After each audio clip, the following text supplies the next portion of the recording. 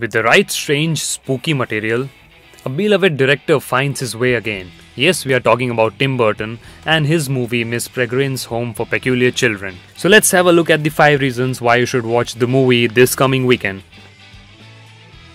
It's been 9 years since we liked Tim Burton's movie Sweeney Todd, the Demon Barber of the Fleet Street, and a whopping 20 since we loved one, Mars Attack. I had begun to think that I had lost all affection for this talented, wayward director who conjured such bountiful, weird visions earlier in his career and then seemed to get blinded by the empty glam of studio CGI. What a nice surprise then to watch Burton's new film Miss Peregrine's Home for Peculiar Children and feel a stirring of that old Burton love to find his dark whimsy fresh and vibrant again.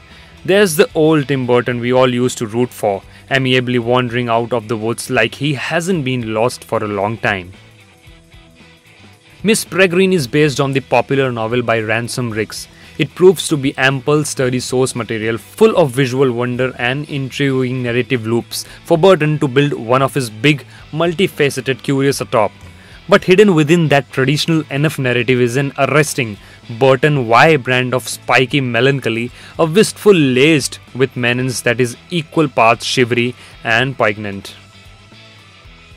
You see, Miss Peregrine is most strikingly a story about time and memory and the bitter steward process of growing up, which are all big, if a bit confusing, use of time travel. Miss Peregrine meditates on an idea of arrested adolescence that is both appealing and tragic.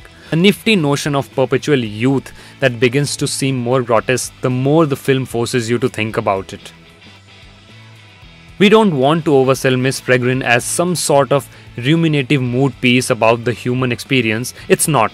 It's a kids' film, co-starring Samuel L. Jackson as an eyeball-eating mad scientist, but it's the rare kids' film that has a sense of risk and stakes and tension to it, that admirably dares to be violent and unsettling and sad. Those qualities have long been Burton's bailiwick, but here he finally synthesizes them together in a way that's coherent and thoughtful. Miss Peregrine is a testament to finding the perfect material to match a director's tastes rather than trying for some hideous compromise like Charlie and the Chocolate Factory or Alice in Wonderland. As Tim Burton's best film in almost a decade, Miss Peregrine's Home for Peculiar Children has an exciting air of rejuvenation about it. It's confident and judicious with its peculiarities while letting its heart and intellect, not Johnny Depp in a bag wig, be its stars. So go out and watch this film and tell us in the comment section how you like this review and the film as well.